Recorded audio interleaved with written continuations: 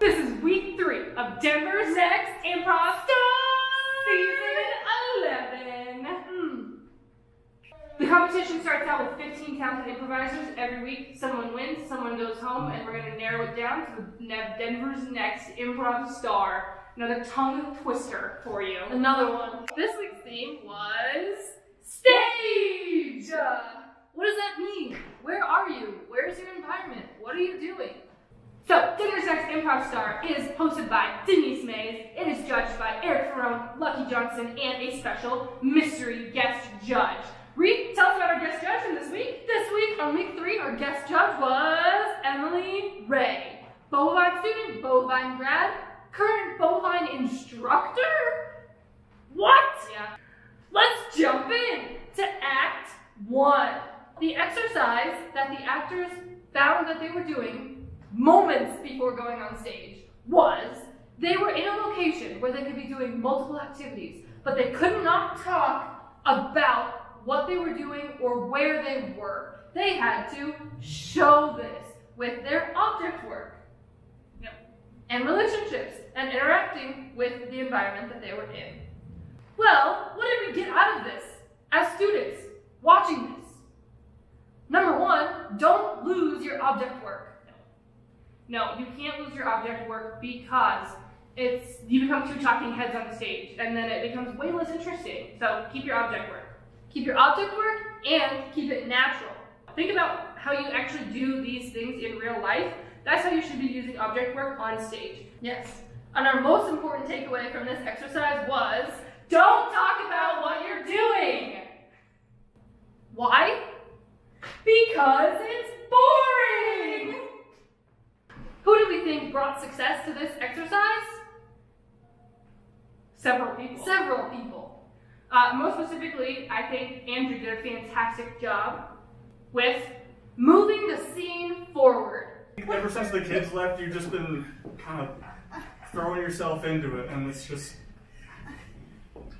You're worrying me. We also appreciated Joe's and his characters that he brought. Yeah. And he was showing and not telling. Yeah. Which was the whole point of the exercise. Yeah. Be careful! Oh, jeez!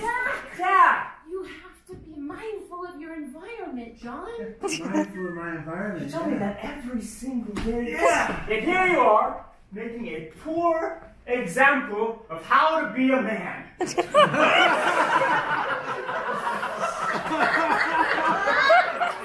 And Wade also did a fantastic job really showing us about the environment. I want to take it to the next level. Are you listening? Yes. Let's take it to the next level. Just a second, Jesus! And the winner of the Stand Number 3 Immunity Challenge on week 3 was Wade! Wade! Act 2 tonight was scene painting. The actors have to come out and tell you what is on stage, where it is, some little details about that thing, and then start a scene based off of that. What did we get out of this act after watching it? The number 1 thing was be concise, but add as much detail as you can. Yeah, this one is such a fine balance because you need to add something that's interesting and with just a little bit of detail, but it's so easy to go overboard. So we had really fantastic detail adds from Joe's. I really liked. There is a bar right here in the front.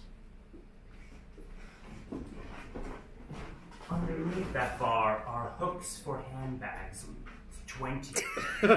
We also appreciated Sarah and her characters that she brought on stage. Yes. And also how her characters interacted with the environment and her amazing object work. Hey, this isn't a competition. This is a street.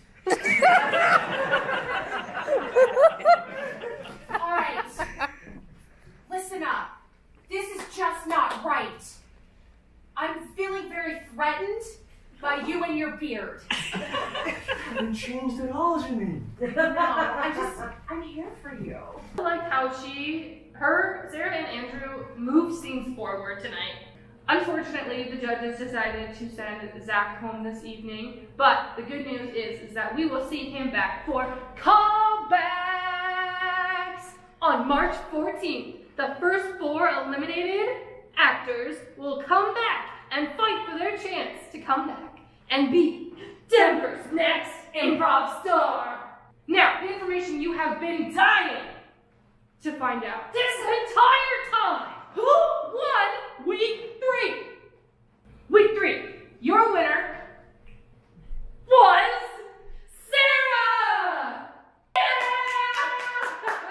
Congratulations. Yes! Sarah went home with a $50 gift card to Chiba Hut. So, what's next? Week 4, next Saturday, the Bovine Theater, 16th and Chamba, 7:30 p.m. We will be here, so why don't you come support as well? Tickets can be bought online at thebovinemetropolistheater.com.